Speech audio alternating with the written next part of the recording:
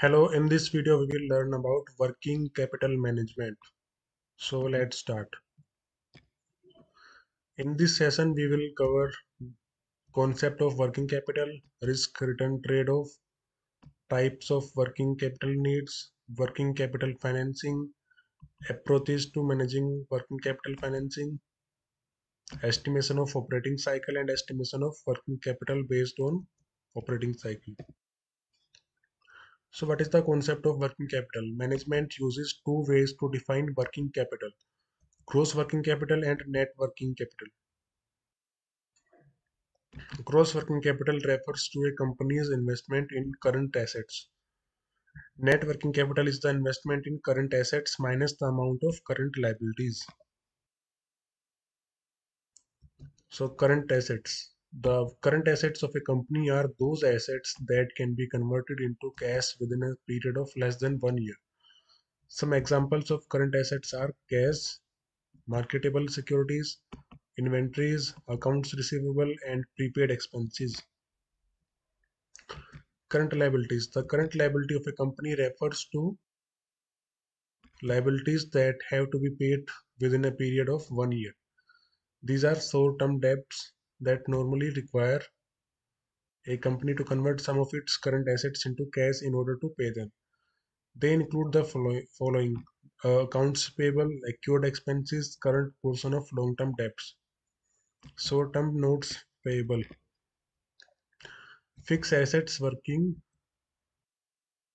fixed assets versus working capital. Fixed assets involve a long time period. Thus, time value of money concept is used to discount future cash flows.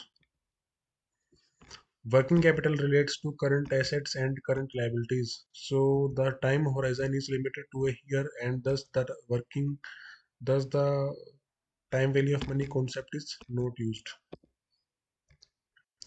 Fixed assets impact long-term profitability.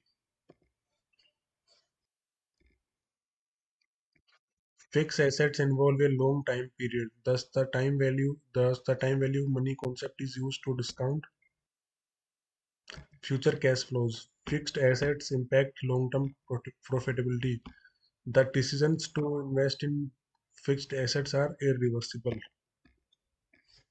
Working capital management. Managing current assets in a manner that results in maximum value of the firm. In working capital management, the finance manager needs to determine the following. What is the appropriate level of investment in CAs? Determination of the working capital or operating cycle. How should the investment in CAs be financed? Risk return trade-off, liquidity versus profitability. Based on two key assumptions, current assets are less profitable than fixed assets. Short-term funds are cheaper than long-term funds. A large working capital reduces illiquidity risk, but at the cost of profitability. A low working capital reduces liquidity, but results in higher profitability. Permanent working capital versus temporary working capital. So these are the two types of working capital. Let's start with permanent working capital. Minimum level of working capital required at all times would generally remain fixed in absolute amount, but may sometimes also increase at a constant rate over time. Temporary working capital. It is that level of working capital which is required over and above the permanent portion. It is required to meet the requirements out of fluctuations in sales volume.